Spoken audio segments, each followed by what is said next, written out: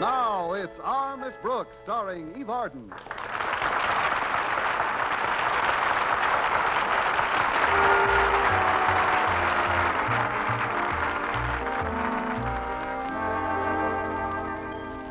Well, most women hope to meet the right man someday and settle down for a lifetime of wedded bliss.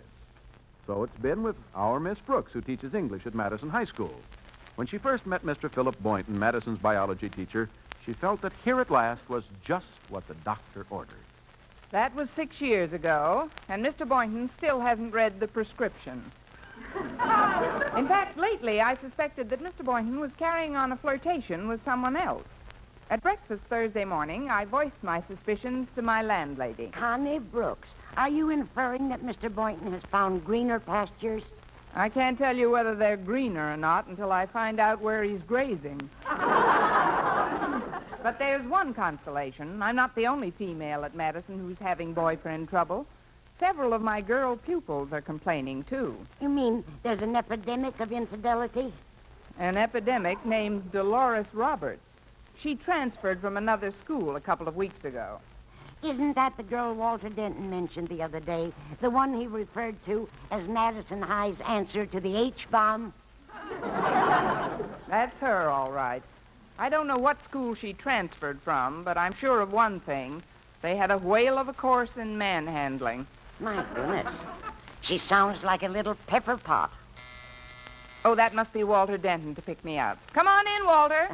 He's such a sweet boy. Good morning, Miss Brooks. Mrs. Davis. Well, it's Harriet Conklin. This is quite a surprise, Harriet. Walter called and said he couldn't pick you up this morning, Miss Brooks, so I drove by. Oh, that was very considerate, Harriet. Would you like something to eat? Oh, no, thanks. I've had breakfast. Then if you'll excuse me, I've got to clean up in the kitchen. See you later, dear. Bye, Mrs. Davis.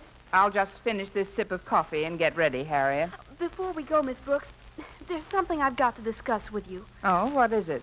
It's Walter Denton. I'm worried about that boy. I don't blame you. The way he eats, he's digging his own... It's got nothing to do with that, Miss Brooks. It's this new girl, Dolores Roberts. I think he's infatuated with her. Why should he be an exception? Most of the male youth at Madison are making goo-goo eyes at her. But I wouldn't worry about Walter if I were you, Harriet. I'm sure it's just a passing fancy. I wish I could be sure of that. But there's only one way I can be, and that's if you'll do me a terrific favor, Miss Brooks. Me? Yes. If I talked to Dolores about Walter, it wouldn't do any good. She'd probably just laugh at me.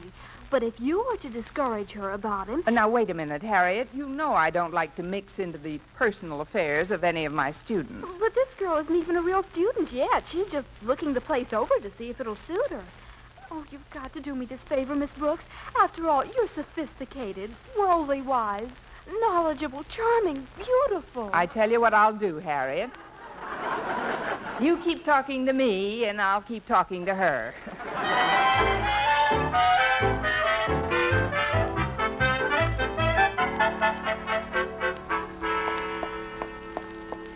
Oh, there's Dolores now, Miss Brooks, in front of the school, in the center of that crowd of boys. Well, I'm going in now, Miss Brooks. Remember, I'm counting on you to straighten things out for me. Oh, but Harriet, Good luck, Miss Brooks. Oh, great. Dolores is in the center, and I'm in the middle. Oh, Dolores. Dolores Roberts. Be right there, Miss Brooks. Goodbye, boys. Hello, Miss Brooks. I'm afraid I didn't even see you. I can't understand it. All you had to do was look through the baseball, hockey, and track teams, and there I was. Now, as a rule, I don't butt into my students' personal life, but since you're new at Madison and your popularity with the boys is so spectacular, I thought it only fair to warn you. Warn me? About what? About Walter Denton. Don't you see, Dolores, the quickest way to lose your popularity is by running around with the wrong crowd. And as far as you're concerned, Walter Denton is definitely the wrong crowd. Miss Brooks, I'm beginning to smell a rat. Oh, now, he's not that bad. I think Harriet Conklin put you up to this entire conversation. Why, Dolores Roberts, how can you make such a fantastically accurate charge? I mean, you mustn't think that I'm trying to... Excuse me for interrupting, Miss Brooks, but you can just tell Harriet Conklin for me that all's fair in love and war. Oh, but Dolores... Harriet should have known better than to ask for help. where women like you and me are so superior.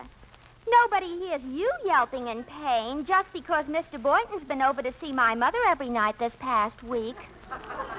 Yipe! He's been over to see your mother? Yes.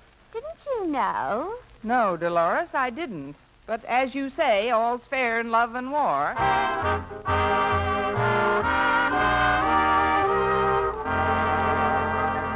Well, after learning that Mr. Boynton had spent every evening of the past week with the mother of Dolores, men are such children, Roberts, I was about ready to hit the ceiling, preferably with Mr. Boynton's head. But when I met him for lunch in the school cafeteria, I had calmed down considerably, and it was apparent that he wanted to be forgiven for breaking our date on the previous night. I'm sorry I broke that date with you last night, Miss Brooks, but it was unavoidable. After all, when somebody new comes to your town, you want to make them feel at home. You want to make them feel at home. I want to make them wish they'd stayed home. Oh, I know you've been seeing Dolores Roberts' mother. Well, the truth of the matter is that I've been giving Mrs. Roberts driving lessons. Well, not that I'm interested, but what happened after you were through giving her lessons? Well, somehow or other, we just seemed to wind up in her living room. Oh, I see. First you give lessons, then you get lessons. That is, going to someone's living room to finish your driving instruction doesn't seem like a necessity to me. With Phoebe, it is. Well, this isn't fair, Miss Brooks. Actually, Mrs. Roberts doesn't mean a thing to me. I'll bet she doesn't, good old Phoebe. Now, please, you should know that when it comes to anything really important, the first person I think of is you. You do, Mr. Boynton? Of course I do. Take tonight, for instance. I've got something of an extremely personal nature to attend to, and you're the only one I'd ever ask to help me. Oh, really, Mr. Boynton? What do you want me to do tonight?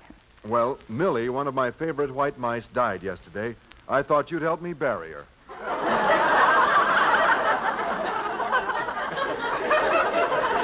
You romantic fool, you. Well, you picked the right assistant. Connie Brooks, the friendly undertaker. Now, don't tease me about it. I was very fond of that mouse, and she died in the interest of science. Well, where are you going to bury her? In that little patch of ground behind the athletic field.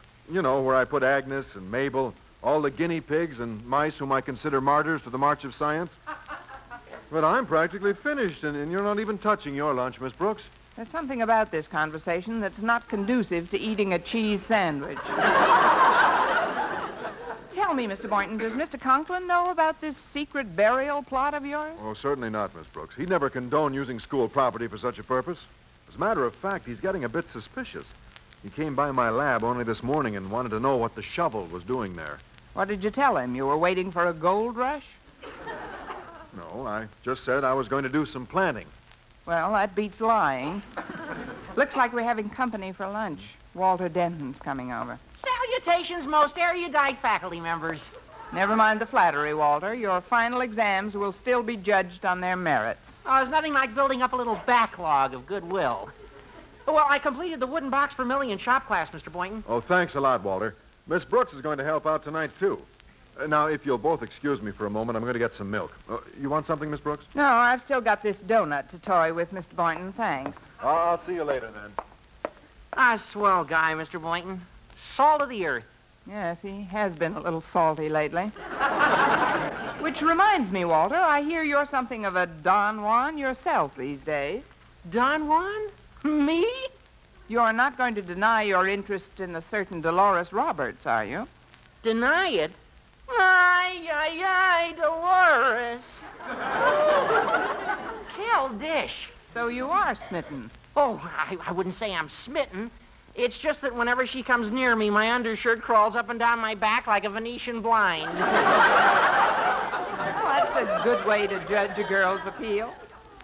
Look, Walter, you'll have to excuse me now. I see Harriet leaving the cafeteria, and I want a word with her before she goes. Oh, better you than me, Miss Brooks. Harriet's a bit miffed at me these days, but I'll make it up to her after she cools off. Yeah, I'm sure you will, Walter. See you later. Okay, Miss Brooks, and thanks for being so understanding. It's my specialty. Harriet Conklin. Oh, hi, Miss Brooks. How did you make out in your little talk with Dolores this morning? All I accomplished, Harriet, was to find out that you and I are in the same boat. Mr. Boynton's been going with the mother and Walter with the daughter. Well, listen, Miss Brooks, we've got to put our heads together and think of a way out. Can I come over to your place tonight? Tonight? No, Harriet, I've got something to do tonight. I'm helping Mr. Boynton bury Millie. Beg pardon? It's his latest scientific casualty. Millie's a white mouse, and I promised I'd help him bury her next to Agnes and Mabel behind the athletic field. Oh, but you mustn't breathe a word of this to your father. He doesn't know about it. Oh, don't worry, Miss Brooks. I won't tell Daddy anything. If Mr. Boynton's going to... Wait a minute. I've got it. I think I've got the perfect plan. What is it, Harriet? I'll tell you later, Miss Brooks. What an idea. What an idea.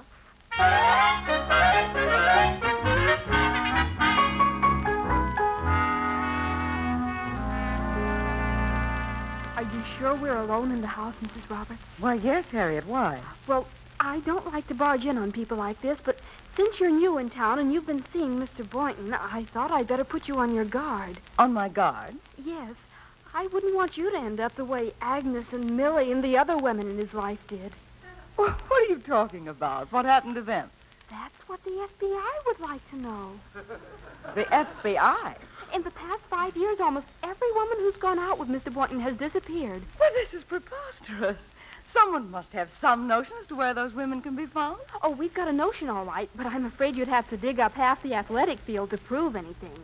However, you could prove something to yourself tonight. Tonight? How? Well, as I say, his latest girlfriend, Millie, disappeared just a few days ago.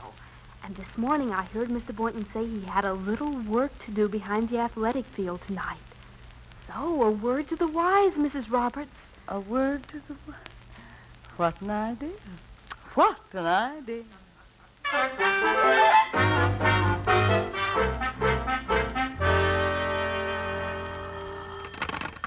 Hello, Principal's office. Osgood Conklin himself speaking. Who? Oh, what can I do for you, Mrs. Roberts? What? What do I know about Mr. Boynton's private life? Well, outside of the fact that he's going with one of our teachers, a Miss Brooks, I'm afraid I don't know anything. What's that?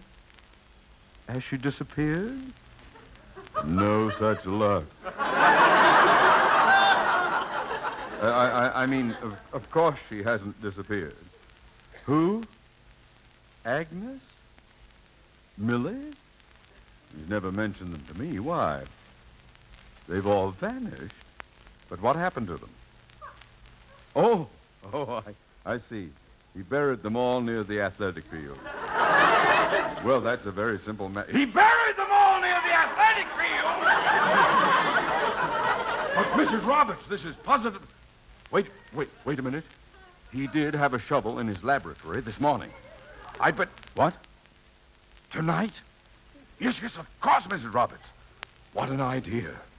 What an idea.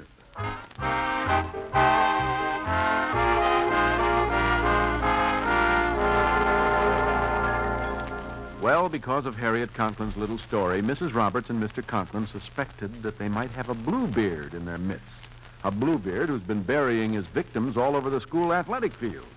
However, later that night, all that Miss Brooks and Mr. Boynton are doing is burying his pet mouse, Millie. There, we're almost finished. Now I'll just smooth out this dirt a bit. Well, if you'll excuse me a minute, Mr. Boynton, I'd like to look for a stone to mark Millie's final resting place. A good idea, Miss Brooks. I'll have this job done by the time you're back. My buddy, your buddy. Just a few more pats. Well, good evening, Boynton. Mr. Conklin, what are you doing here at this time of night? My question exactly, Boynton. What are you doing here at this time of night? Well, sir, now that you've caught me with the goods, so to speak, I might as well confess the truth. I'm burying Millie.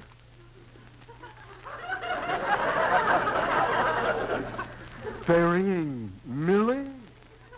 Then it's true. Well, I didn't think you'd really mind, Mr. Conklin. You didn't what? Well, I meant once you got used to the idea. Boynton, do you mean to tell me? I found a rock almost... Why, Mr. Conklin. Miss Brooks, what are you doing here? Well, Oh, it's all right, Miss Brooks. Mr. Conklin knows about it. Of course, as I suspected, he doesn't wholly approve of what I'm doing. doesn't wholly approve. I abhor what you're doing. But is Miss Brooks in on this, too? Oh, sure. I usually help him with the digging. Usually? Then there were others besides Millie. Oh, yes, at least a dozen. A dozen? Well, I hate to quibble with you, Miss Brooks, but I'd say there are closer to 24 scattered around here. 24? Buried under my athletic field? Boynton, why? Why did you do it? Well, you couldn't expect him to leave them lying around his lab, could you? Oh, quiet! Don't you feel any remorse, Boynton? Well, naturally, sir. When you're as close to them as I was, you hate to see them go. Particularly this last one, Millie, with her fuzzy white ears and beady little eyes. Oh, she certainly was a lively one, all right. I'll say she was lively. Couldn't keep her still a minute. She was always hopping all over the place. But, you know, I think Agnes and Harry were just as cute. Harry? Yes, we were wild about Harry. And Harry was wild about... Oh, silence! Yeah, this man doesn't care whom he poisons. Is that you? Well, Mr. Boynton. Hello, Mrs. Roberts. Keep your eye on the road, Phoebe. It isn't true about Millie and the others, is it, Mr. Conklin? Gosh, do you know about it, too? Bad news sure travels fast. I'm afraid it is true, Mrs. Roberts. If you're here to help with the digging, you're too late. Who is this? This is Miss Brooks. She assists him. Well, it's so unbelievable. How many were there? He says 24. 24. Give a dozen, take a dozen. Oh, I can't believe that... Hello, everyone. Oh, Mr. Conklin, Mrs. Roberts. What are you doing here? Never mind that, Denton. What are you doing here? Oh, I came over to see if I could lend a hand. You mean you know what's going on, too? Oh, yes, sir. Oh, yeah, I consider it a privilege to study under a master like Mr. Boynton. In fact, I am seriously considering following in his footsteps. This is beyond belief. Oh, and to think I let my little girl go out with this monster. Well, I've heard all I need to. I'm removing my daughter from this school immediately, Mr. Conklin. Oh, but Mrs. I Roberts... wouldn't risk her life or my own with these fiends another minute. And as far as I'm concerned, if we can leave this town by tomorrow, we'll do it. Good night. Mrs. Roberts, wait. Oh, let her go, Mr. Conklin. She's too excitable. Too excitable! Well, she must be to carry on that way about a few white mice and guinea pigs. White mice and... You mean that's what you've been burying out here? White mice and guinea pigs? What did you think we were burying? People? You don't have to answer that question, Mr. Conklin. We know that's what you thought. And Mrs. Roberts thinks the same thing. Well, if that's the case, I've got to stop her, tell her the truth. Oh, no, you don't. Your daughter Harriet concocted this idea because she didn't like the attention Walter was paying to Dolores. If you try to explain to Mrs. Roberts now, she'll think you were in on the scheme. Me? But why should she think that? Why? All together, boys. Because that's what we'll tell her. Our Miss Brooks, starring Eve Arden, was produced and directed by Larry Burns, written by Arthur Arlsberg and Al Lewis with the music of Lud Bluskin. Mr. Conklin was played by Gail Gordon. This program came to you from the Frankfurt studios of the American Forces Network Europe and was prepared for rebroadcast over this network by specialist Rich Kuhlman.